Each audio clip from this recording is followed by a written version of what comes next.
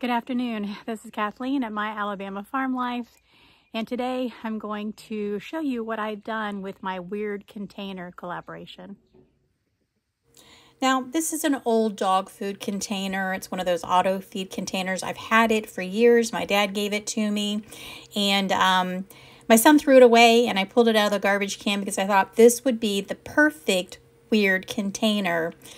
This is going to be for the hashtag Weird Container Growing 24, and this is hosted by Gail's Southern Living. I actually had two. I have the big one and the smaller one, and I have decided that I'm going to go ahead and put some flowers and some peppers into each one of these containers. So the first thing that I did with these containers is I gave them a good wash. They were sitting in some ant beds and they were really dirty, so I rinsed them out really good. Then I went ahead and prepped them. Now in the bottom I put some alfalfa straw and bunny manure. I have a lot of that and it is awesome. And then I went ahead and recycled some soil that I had in other containers. I'm trying to be careful about how much soil that I purchase, and I'm trying to do this on the cheap. So we're using recycled soil. Now, I also have peppers that I started downstairs in my basement, and I have some nasturtiums and I have some marigolds. So I have decided that I'm going to grow peppers in each of these containers and add some flowers to them. And of course, my cat, Shelly, she is here. She wants to know what's going on in her yard. She wants to be a part of everything. I think if she could get in and help me plant, she would. She is just a great companion to have around the garden. On the smaller container, I only have room for one pepper and two marigolds that I'm going to put in the bottom.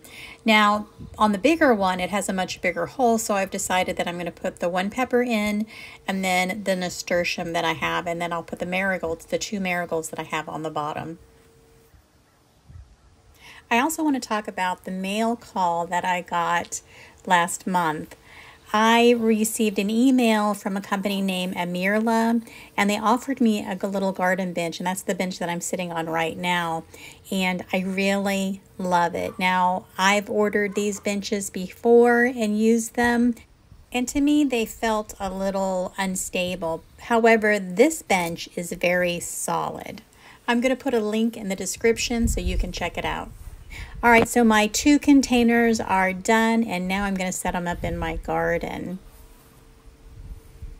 Now, one of the things that I did notice is that I do not have holes in those little dishes, so I think I'm going to have to drill some holes so that the water can release, because it looks like my marigolds are getting waterlogged. And I'm also doing something else in my garden. I have an old hat stand that is starting to break, so I decided to put it out here on the garden, and I'm going to put my cucumbers on those. I'm going to grow cucumbers. I think that it's going to be perfect growing next to my weird growing containers. Now here's the smaller one. I actually had one of my chickens pull out the pepper, but I was able to put it back in. My chickens, the babies, are running loose and they're getting into everything. Guys, look at my carrots. Aren't they awesome? We've been pulling them. I've been feeding them to my rabbits, and I've also been using them in my stews. My lettuces, they're pretty much done. Those cabbages are starting to brown. So I'm going to be cleaning out this area and putting something else in there. And there's Shelly. She is here to make sure that I am doing everything to her standard.